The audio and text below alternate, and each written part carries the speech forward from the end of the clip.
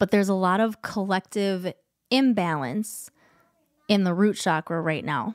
But regardless of, or maybe because of the collective, we need to remember that in order to heal any part of the collective, we need to start with the individual. So it has to start with you. I have to do my own work on myself. You have to do your own work on yourself, and so on. And it's what keeps us grounded here in the human world, in this reality, so that we can survive in order to then move up the levels we need to move up for our soul to grow and ascend. We are not meant to deny our humanness, but we also need to remember that we are more than our humanness. And that the whole reason we're here in these physical bodies is for our soul to evolve.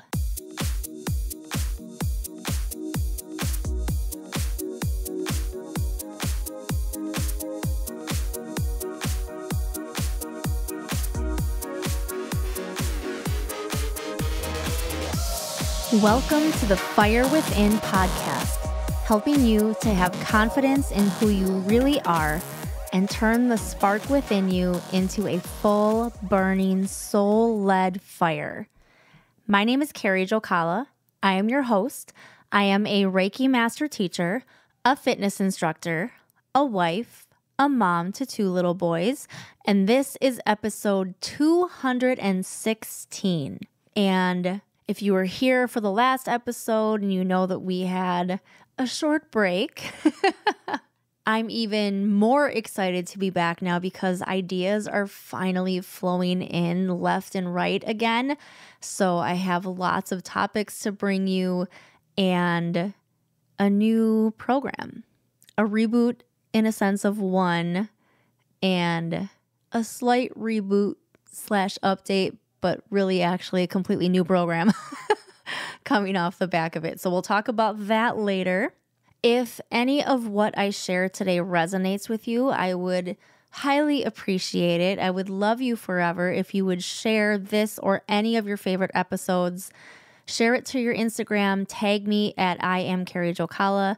Share it on any platform that you're on. Send it to a friend or a family member.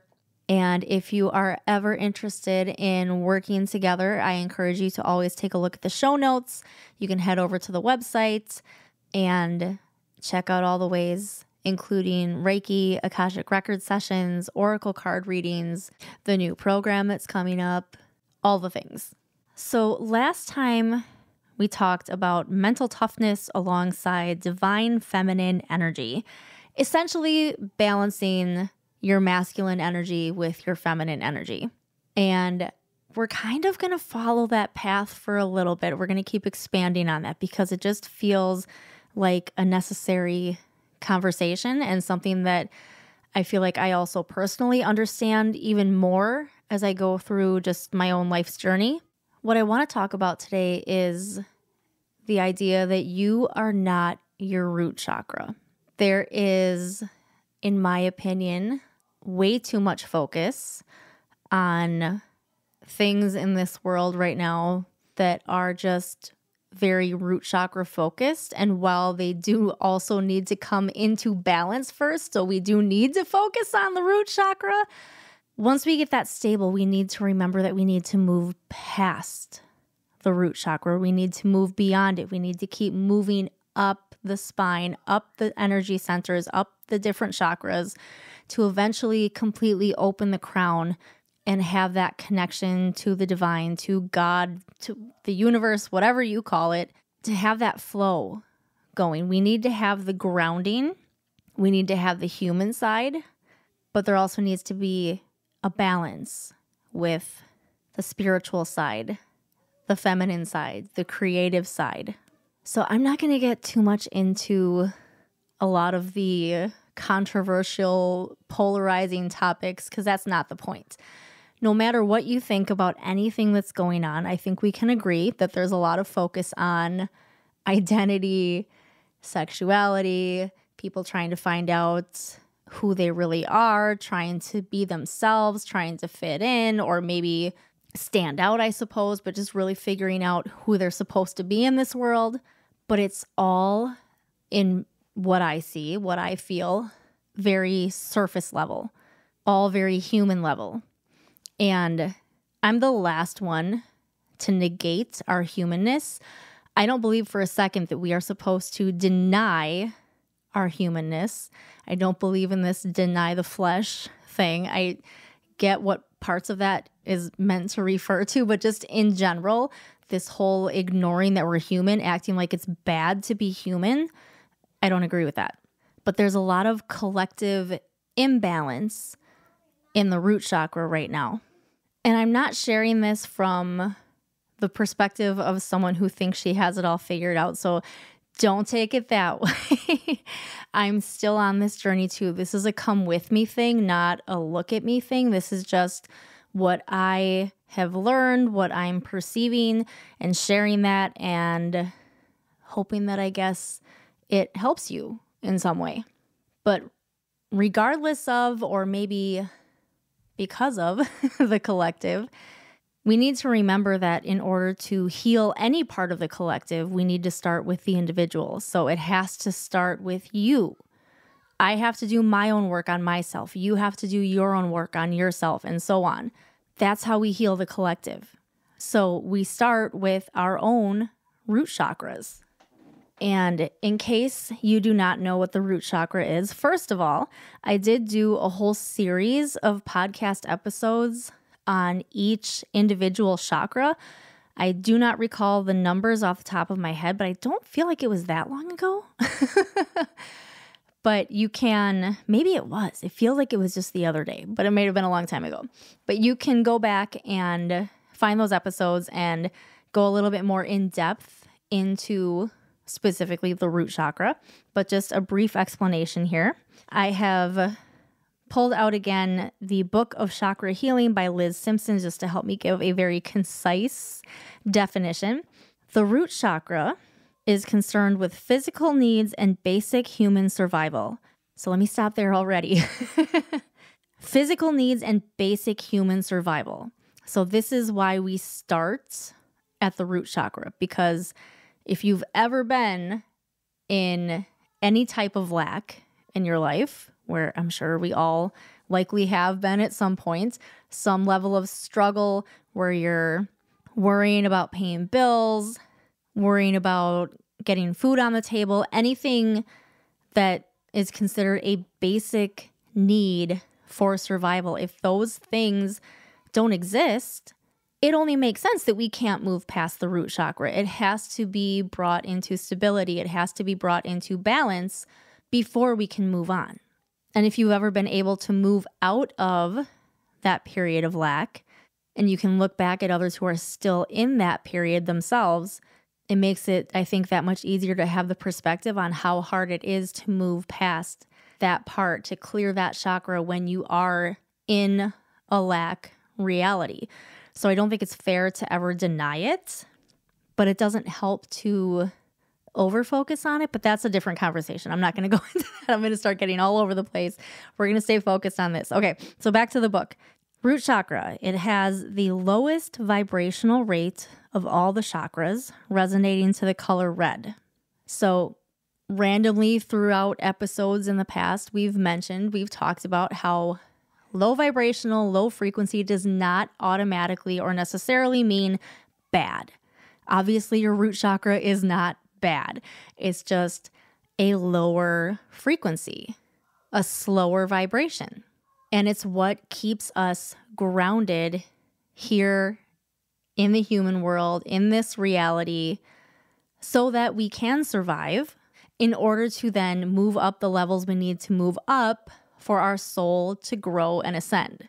If we don't have that stability, we can't focus on the growth and the ascension because there's too much chaos going on. The chaos needs to be calmed. And just to expand just a tiny bit more, it's showing what element it's related to, and then there is a particular symbol for the root chakra. The element earth is represented by the square or yantra, and the inverted triangle denotes downward movement of energy, which keeps us grounded to the earth. So what we've already been talking about. So this is your sense of safety. This is your sense of stability. Anything dealing with family, the home, finances, all of this resonates in the root chakra. So if any of these things are creating chaos in your life, it means there's an imbalance in your root chakra. It doesn't mean it's your fault, but if you are severely affected by this, emotionally, spiritually, however, there's going to be an imbalance in your root chakra. If you can't find that sense of safety and stability in your life, if you are often in a state of fear or worry or stress to an overabundant level, we're not meant to be in those states all the time. So if it's been perpetual, there's likely going to be a remaining imbalance in the root chakra. So all that said, we need to bring that into balance. There are many ways to do that. I highly recommend the energy work route, which in my path would involve a Reiki session where we will go through all of the chakras, but also stay tuned because the program that I'm dreaming up in my mind is going to deal with each chakra and guide you through each chakra, starting with the root.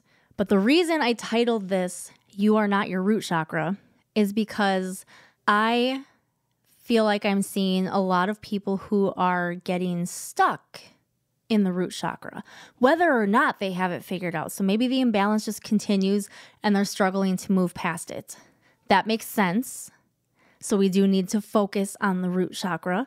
But then there's also people who either think they have it figured out, or maybe they do actually have it figured out, but they're unwilling for whatever reason. Maybe because it's a comfort zone. They've found a sense of safety and stability and they don't want to leave it. I suppose that makes sense. But they're not moving beyond the root chakra. They're not moving up to the next levels to clear out those next chakras. And whether or not you go on this journey knowing anything about the chakras is irrelevant. You don't have to. I think it's helpful. It can speed up the process to have some knowledge about your energy body. But if you just trust your intuition and trust the messages that come through, do your best to remain in relationship and communication with God, with the divine, whatever you want to call it, doesn't matter what name to me, you can still make it through this journey. But I believe that the knowledge is helpful. So as far as those who think they have it figured out, or possibly do actually have it figured out, but still aren't moving beyond the root chakra, there's this over-focus on the things that are keeping them stuck in the root chakra, like over-focus on how much money they do or don't have and what that means about them and who they are, and over-focus on the physical body. Don't at me about that. One way or another, I feel like there's an over-focus on the physical body and our appearance in many ways. Not just what you're probably thinking right now, just in general. We need to take care of our bodies. We are free to establish our own identity. That's part of why we're here, is figuring out who we are. But there's an over-focus on it where it becomes the only thing. And we are so much more than our bodies. We are not meant to deny our humanness, but we also need to remember that we are more than our humanness. And that the whole reason we're here in these physical bodies is for our soul to evolve. Our soul has chosen to use a human body as a vehicle for ascension. And no matter what your religious or spiritual affiliation, I think we can all agree that the whole purpose is we are seeking to become better versions of ourselves. We are seeking growth on a soul level. That's the whole reason we're here. So if we stay stuck in any chakra, we stunt that growth. And there's a whole separate conversation there about free will, soul contracts, what's meant for you will not miss you. I do believe that what's meant for us will not miss us, but on some level, the free will has to have a say about when, where, how, and why it finally finds us. We can speed up the process and we can also slow it down. So we need to be grounded. We need to establish that safety and security regarding all the things that relate to our root chakra. It doesn't mean that we have to become rich. It doesn't mean that we have to have the best home. It doesn't mean that we have to have the best family, the best relationships, the best job. But we need to be at a place emotionally, spiritually, and yes, physically, where we feel safe and secure to at least a level of enough, where we can trust that there's enough. So yes, we need to take care of our human needs. There's no bypassing on that. I believe no matter what state we're in, we can manifest, but we have to start talking about how it's a lot harder when your reality is lack. And I think that is already one of the topics that I have written down that we're going to talk about. So we're not denying the struggle that exists within the root chakra and the things related to it. But we have to understand that once we bring it into balance, we need to move beyond it. Even if we think we have an imbalance, we need to be honest about whether it truly is in balance or if we're just overcompensating, if we're trying to hide things from ourselves, ignore things, not face reality, so that we can eventually deal with it and then move beyond it. Because there's so much more. We move up to the sacral, which is about creativity, our sexuality, our intimate relationships. We move up to our solar plexus, which is really your strongest sense of identity, who you really are, your confidence level. We move up to your heart, which connects the upper and the lower chakras. The heart is about exactly what you would expect it to be about. It is about love, self-love, the ability to give love, receive love. We move into your throat, your ability to speak your truth, to express yourself the way that you want to express yourself, that you need to express yourself. And eventually we move into your third eye, your intuition, and your crown, your connection with the divine. Any of those chakras can be open and flowing and doing just fine at any point in time while others are blocked. There is not some set level of gates where all of the chakras are blocked off because one is needing to be worked on or anything like that. There's a constant ebb and flow. And just because they're all clear at one time doesn't mean that they always will be. And just because they're blocked at any point in time doesn't mean you can't unblock them. So you can have a strong intuition. You can have a strong connection to God while still having a bit of a shaky root chakra. But we only strengthen that connection by solidifying the things involved with the root chakra, by getting grounded, feeling supported, feeling held in our humanness, in this reality, knowing that our physical bodies are safe in this space, so that we can then turn our attention to things outside of just survival. Because we didn't come here just to survive. I could say we came here to thrive, but that would be so cliche. And I know I talk in cliches a lot, but we're here to evolve on that soul level. And like I said, things don't have to be perfect in your physical environment for your root chakra to be in balance, for you to feel safe and stable. We just need to reach a point of understanding that we have enough and that we are enough. And that no matter what else happens on the rest of this journey as we move up, because things get shaken up at each level, instability shows up again at each level. But if we know we have a basis, a stable foundation that we know will hold us, that will support us, that will always be there for us to return to safely, regardless of what happens in the rest of this journey, it makes it that much easier. So I don't have exact details yet. I still have to figure out at least the basis of what we're going to do. But what I am going to do first is going to be a free challenge, essentially a reboot of the Fire Within, an updated version, a brand new one. So the Fire Within being the challenge that I ran last year, if you were there for that one.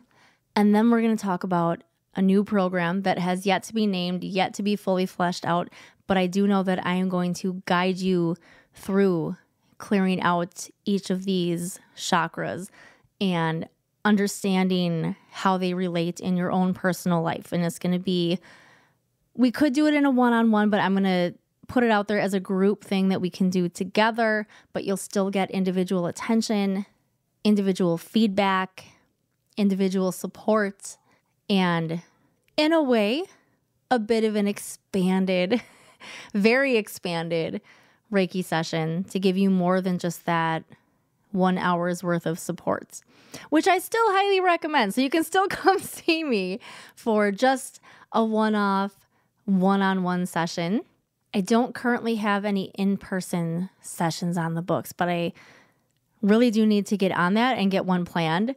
But if you do ever want to meet in person and you're local, just reach out to me. Don't book a session yet. Reach out to me first. If you're going to do a virtual session, just go online, carriejokala.com/Reiki, and you can just book right there. But if you want to do an in-person session, you can always reach out regardless of whether or not I have, why am I using the word regardless so much today? I'm sorry.